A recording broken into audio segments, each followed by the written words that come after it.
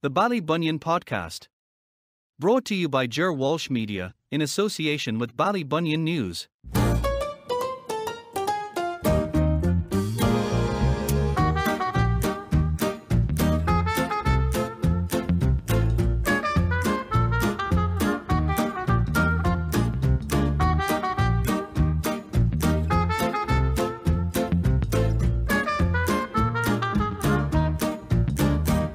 Hello and welcome along to the very first in the series of Ballybunion podcasts. To begin, we're going to take a little trip back in time to the Central Ballroom in Ballybunion and one band in particular, the Maurice Mulcahy Orchestra, who were associated with that venue for over 3 decades. In the 1940s and 50s, dancing in Ballybunion was limited to 2 dance halls or ballrooms as they would later become known, and these were of course the Pavilion on Main Street and the much smaller Ballerina a little further up on the opposite side. Pat Crowley's big band from Cork were resident for many years at the Pavilion, while the Ballerina hosted much smaller bands, usually from the locality, with the likes of Bunny Dalton's band from Listowel or the Michael Jones band from Ballybunion among the most popular. However, local businessman Matt O'Sullivan, who owned the Central Hotel, was to revolutionise the whole dancing and entertainment scene in Ballybunion when he built the Central Ballroom on the site of the old dairy yard on Lower Main Street. The new ballroom first opened its doors on Sunday, June 29, 1956, and according to the Kerryman newspaper of the following Friday, a crowd of over 10,000 people swelled the town for the occasion. Those who can still remember that night say that the crowd was double that, and Colette Walsh, or Colette Moore as she was back then, recalls working in the family shop and ice cream parlour. "I have never in my life seen such a crowd of people in Ballybunion, not even for the Irish Open or the visit of Bill Clinton. I have vivid memories of the shop running out of minerals, ice cream, chocolate, cigarettes and practically everything else on that night," she says. If you happen to be in attendance on opening night, you might recall the doormen on duty were Moss Galvin, James Walsh, Eddie Houlihan, Jack Savage, John Rohan and Paddy O'Connor, while other staff members included Miss Foley, who ran the cloakroom, Danny and Joe McNamara, Michael Jones, Jack Lynch, Noel Short, Stevie Walsh and of course the manager Victor Rattray, who always wore a tuxedo. The band who performed on that historic occasion were the Pete Roxburgh Big Band from Scotland with guest vocalist Joseph Locke. Roxburgh's band had a very first residency at the Central for that summer of '56 before internal fighting among band members led to a split in late August, which created an opening for the Maurice Mulcahy Orchestra, who played their first dance at the Central on Saturday night, September the 8th. The orchestra was formed in Mitchelstown in 1951 by brothers Maurice, Dave, Michael and 14-year-old Joe Mulcahy, and having played for a number of dress dances, hunt balls and various other functions in their own locality, they turned professional 1 year later. Following a handful of successful dances at the Central in late 1956, the Mulcahys began a 3-month residency from June to August the following summer, which was to last every summer for the next 13 years. They played 6 nights a week in Ballybunion, which afforded the band members and their families the opportunity to holiday in the town for the summer months, and of course there was the added bonus of not having to pack up equipment and drive home to Mitchelstown after every dance.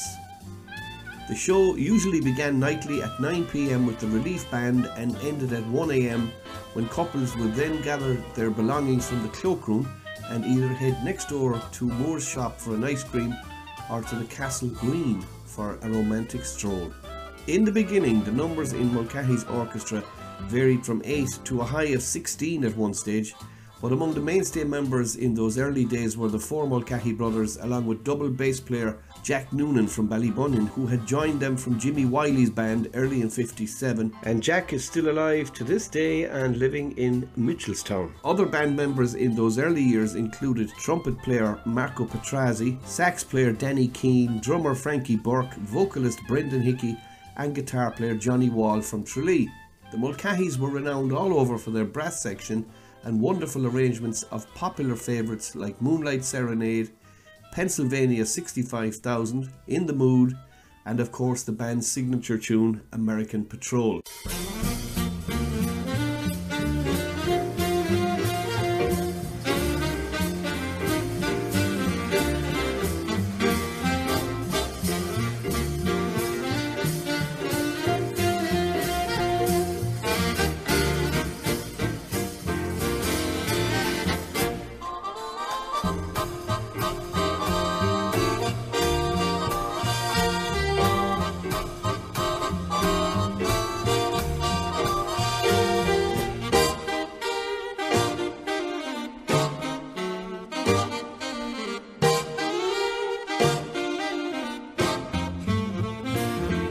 Throughout the various social changes in Ireland at the time, including the advent of rock and roll, as well as the birth of the show band scene, the Mulcahy Orchestra always stayed close to its big band roots, yet still managed to attract record crowds to Ballybunion and the Central Ballroom. The band's business affairs were managed by Maurice himself, who was also the musical director, while the equipment and the tour bus were the responsibility of his brother Dave. But tragedy was to strike on Thursday the 22nd of August 1963 when Maurice died suddenly in a Tralee hospital after a brief illness. This created shockwaves among dancers not only in Ballybunion but around the country, and as a mark of respect, the Central remained closed on the night of his burial the following Saturday. The Maurice Mulcahy Orchestra were back on stage again, however, the following Wednesday night at the Central, with the youngest of the brothers, Joe, as the new band leader and musical director. There were two changes in personnel the following year, as guitarist Johnny Wall departed to join the newly formed Kerry Blues, and he was replaced by Tommy Atkins, while vocalist Brendan Hickey also left and he was replaced by Tommy Fee, who went on to marry local woman Joan Pearce from Doon Road, and both of them are still living in Tommy's native county of Fermanagh. The Maurice Mulcahy Orchestra played on every summer through the swinging 60s,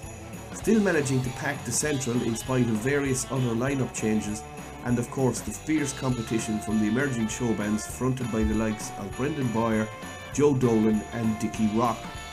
The huge success of the Central Ballroom and the emergence of two new ballrooms, Horan's on Sandhill Road and the Hibernian at East End, signified the end of the Ballerina and the Pavilion ballrooms, which subsequently closed down and were bought by the Duggan family, who converted them both to amusement arcades, which exist on the main street to this day. Towards the end of the decade, another major change was taking place in Ballybunion, as Matt O'Sullivan had decided to move the ballroom from its location on the main street to the rear of the Central Hotel on what's now known as Lartigue Road. Designed by architect Robert Creedon from Dublin, the new Central Ballroom was built using local tradesmen, and it took just 4.5 months to complete, costing £65,000 in total to build and equip at the time, which would equate to just under €1 million in today's money.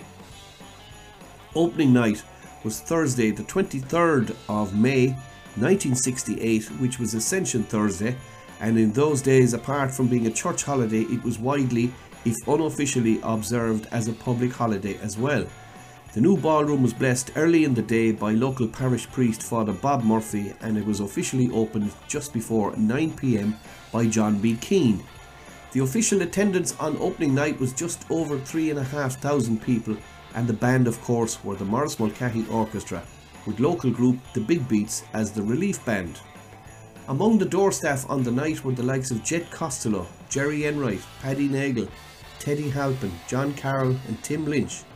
while in a well-staged publicity stunt, the first two patrons through the door were Mary Noonan and Joe Stack, both from Church Road,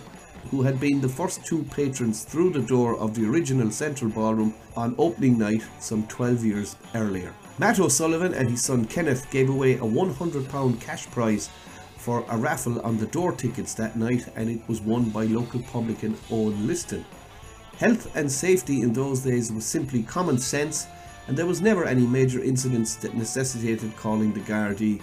even with up to 4,000 dancers in attendance on a Whit or August weekend night, while even on a quiet night, usually a Tuesday, there would always be 800 or 900 people in the hall. In the beginning, there was just a mineral bar selling lemonade or Club Orange, while Nash's Mineral Waters from Newcastle West would send a truckload of these soft drinks, or minerals as they were known, 3 times a week to the ballroom. Another feature was the infamous mobile stage, which was mounted on wheels so that it could be pulled forward to make the ballroom smaller on quieter nights, but it didn't always work that way, as sometimes the motors didn't correspond with one another and the stage would often move sideways instead of backwards or forwards and then get jammed. If this happened, the band were instructed to keep on playing, while a couple of strong men were recruited from among the patrons to sort it out. A great idea in theory, but overall it was a failure. After 2 successful summers of 68 and 69, Matt O'Sullivan and his son Kenneth failed to agree financial terms with the Maurice Mulcahy for the following season of 1970, and the long partnership between the O'Sullivans and the Mulcahys that began in 1956 suddenly ended. This led to a huge decline for the Central, and although various other well-known bands were tried over the course of the summer season, none of them had the pulling power or attraction of the Maurice Mulcahy Orchestra. So in an attempt to turn things around, the O'Sullivans decided that a bar licence and cabaret lounge were necessary for the following year, in accordance with the ever-changing entertainment scene in Ireland. However, legalities prevented the use of the bar licence from the Central Hotel on the main street, simply because it was a separate building. But a clever solicitor found a loophole in the law, and so a tunnel was built under the Lartigue Road, linking the hotel and the ballroom, making them one premises, so to speak, and allowing intoxicating drink to be sold in the ballroom. The upstairs balcony was also closed off, and a new cabaret lounge, the Barn Bar, was added. So the Central now hosted a cabaret act upstairs as well as a show band downstairs in the main hall, both for the one entrance price. But none of this worked, and eventually, after 2 seasons, at the end of September 1971, both the ballroom and the hotel were sold to John Byrne and his associates, Billy and Ted Clifford and Dennis Foley, who owned the Mount Brandon Hotel in Tralee.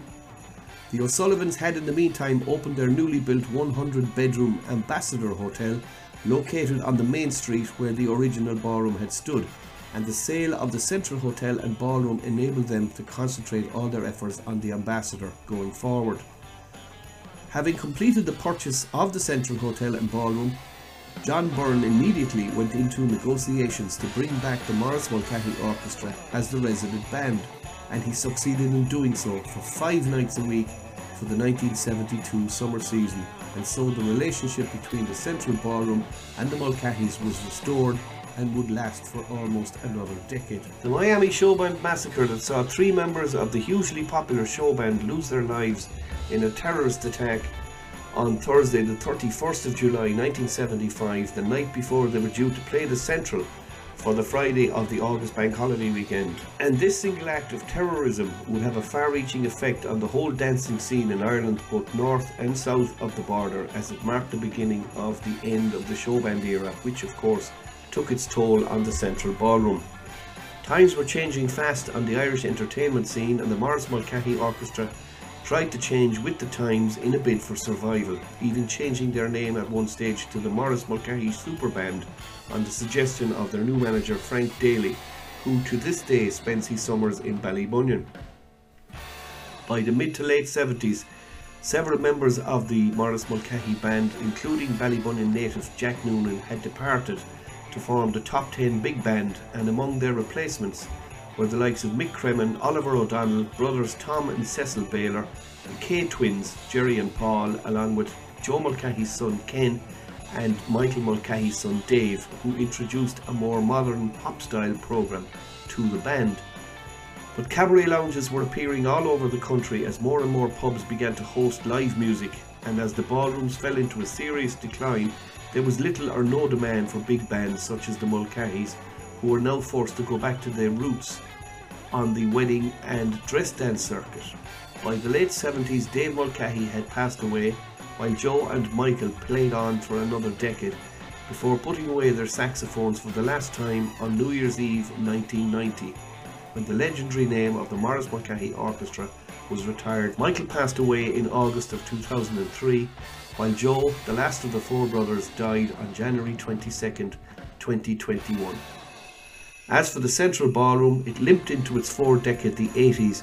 but it could never attract the crowds of the 50s, 60s and 70s, and so it finally closed its doors in 1984 and a few short years later became the Ballybunion Community Centre.